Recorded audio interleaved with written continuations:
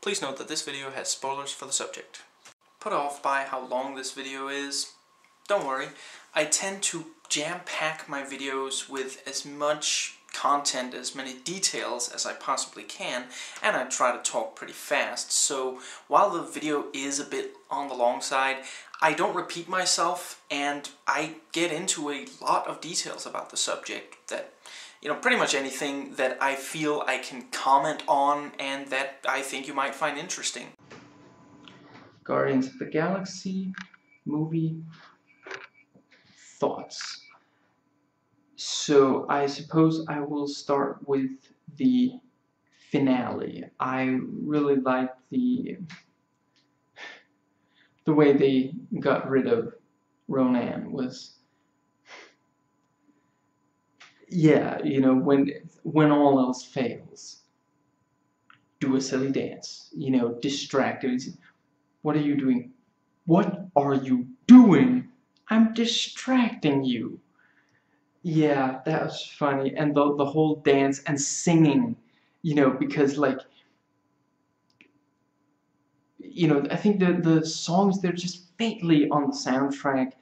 The characters can't particularly hear, so he's just standing there looking like a jackass, dancing and singing, and he's like going over to, Gamora, it's like, just, what are you doing? And it's like, oh, subtle, like, back to me. It's, wow. And he just completely, yeah, it was just hilarious.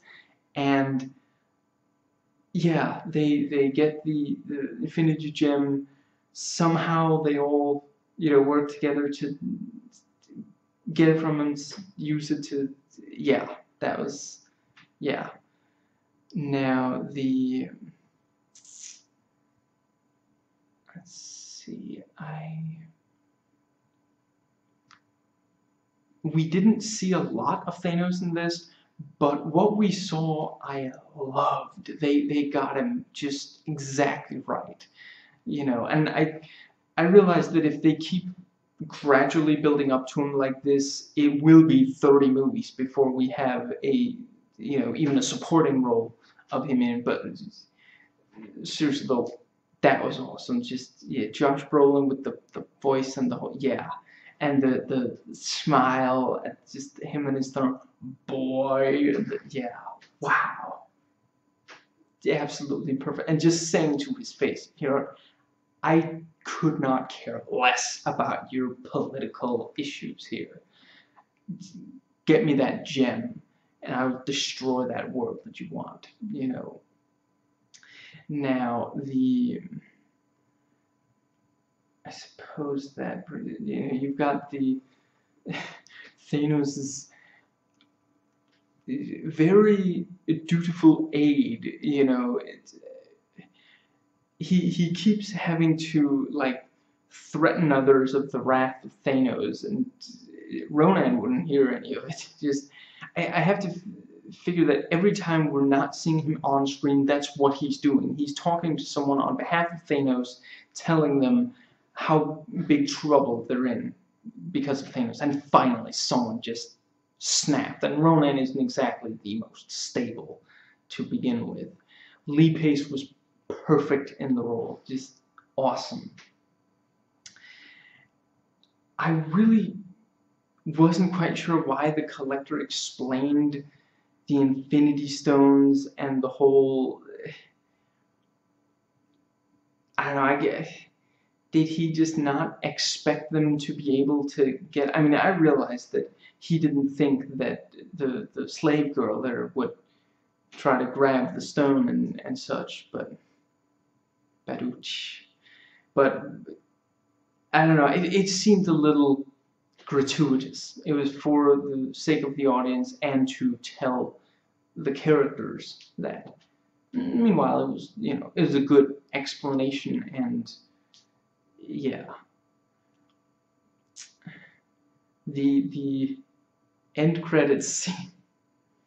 I did not expect to see Howard the Duck there, but yeah, that was, yeah. Now, I wasn't entirely clear on what, when when Drax and Ronan were fighting, what exactly was Groot doing? Because Rocket specifically said, you can't fit in one of these pods. You know, Peter, Raccoon, and Gamora were in the pods. But then Groot shows up after the fight and pulls Drax out of the water, or liquid. I think it was said what it was, but I forgot. And it's just like, glad he was there afterwards, but what exactly was he doing during? Now, when there's that one part where Gamora tells Peter that his ship is filthy, and he stares at her, you know, as he leers at her, and he says, you don't know the half of it, and then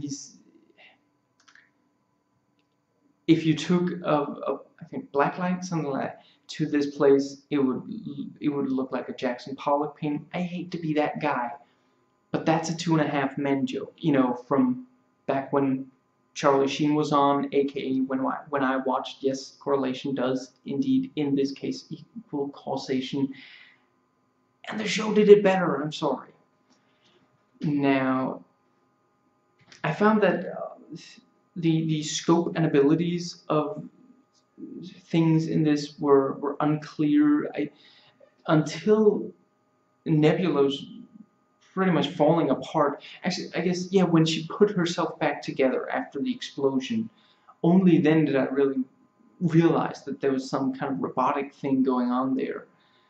And she's dead, you know, 2 minutes of screen time after that. So, yeah, you know, 5 or 10 minutes of movie time, but as far as her screen time goes, yeah, it was really interesting, and then gone she is. Now,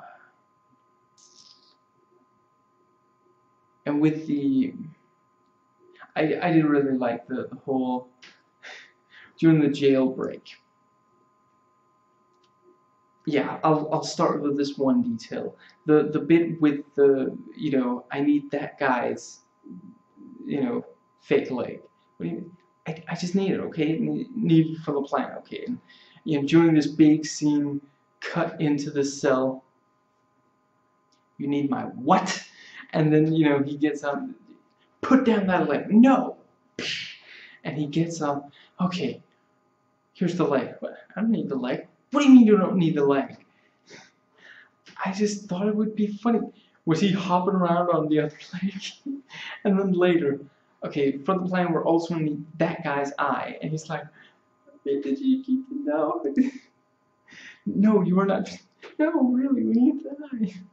But yeah, the whole jailbreak was just awesome. I love that the whole, you know, you got this background thing going on with, you know, it's one of the many times where the movie really subverts expectations. We expect that they're going to sit down and talk over this careful plan, the way they do later on in the film, when they plan how to get into Ronan's ship and deal with him. You know, we expect them to sit down and go over, okay, you do that, and you do this, and you know. But then, nope, suddenly they just have to, you know, and as he's explaining it, you know, they're talking about this one thing, and it's also part of this thing of, you know, whenever you have really powerful characters in a piece of fiction, it's like, why doesn't that character just go do that? Why do we need the other characters? So here, yeah, Groot can get big enough. He's strong enough. Sure, he can go do that. So he goes and does that, and it don't work out too well. You know, the whole thing of, you know, nobody could possibly reach up there. He grows. You know, we couldn't get there without being noticed, and he just reaches over. Okay, look, we have to do this, but when we pull that thing, it's going to set off an alarm. So we want to do that absolutely last, and the alarm goes. Or we could take it first and just improvise, and then, you know, each of them picks something to go after, and they all, yeah. Now, there with the climax, you know, the Dark Aster, I think it was called. You know, I really like the thing about the Nova Corps put up a shield. Excuse me. It just, excuse me. You really believe that these are sort of a police force. It's not just the, you know, yeah, you can, the fact that they put up a net of spacecraft, you know, a shield like that, it, yeah, you believe that these could actually, yeah, police the universe, you know. But yeah, the, you know, Ronan's ship comes crashing down, and, you know, yeah, we again get our big summer movie collateral damage, but it's on a different planet, so it's okay. And I suppose I quite like the, I like the way they very gradually grow on each other. For a while, they're at each other's throats. Several of them, you know, the first time they meet each other, they are there to kill and or capture the other person, not necessarily in that order. And yeah, you know, even over the course of it, they're almost, yeah, and yeah, only over the course of it do they actually get to, you know, respecting each other and such. Now, the,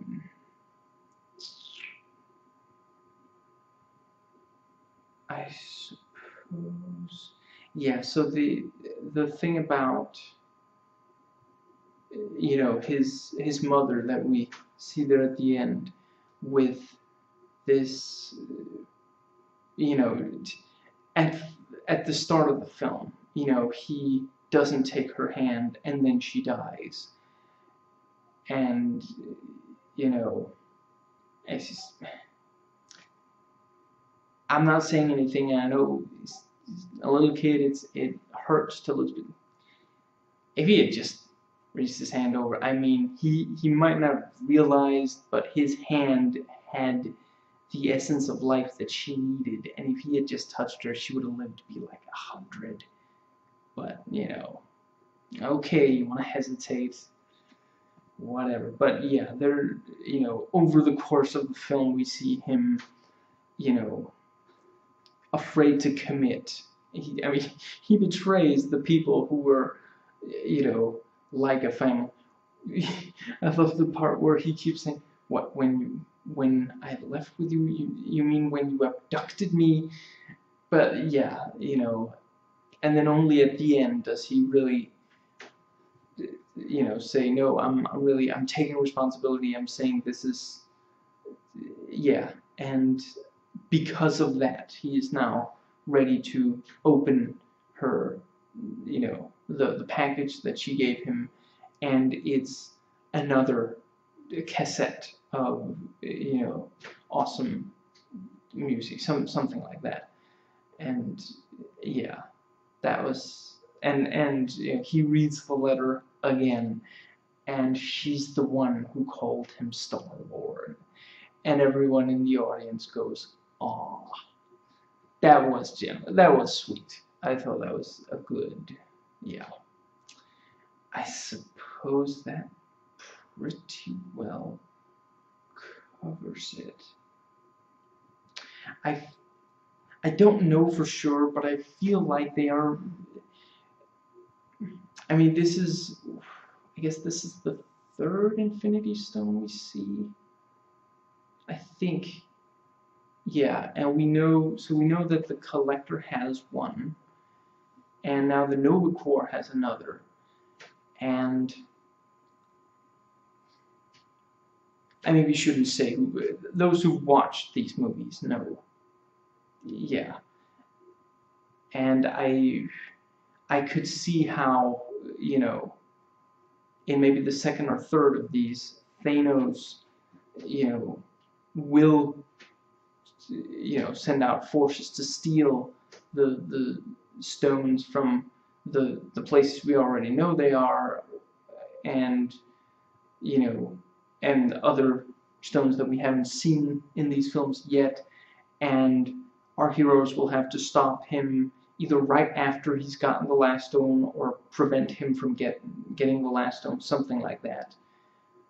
It's going to be interesting to see how they're going to top this one. I'm not saying they can't, but yeah, because this one literally did have the power of one Infinity Stone.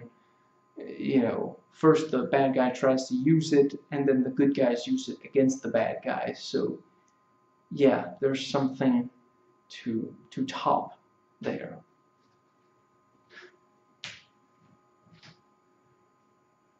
Please rate and comment, and hey, if you like this video, that subscribe button's just waiting for you to click it.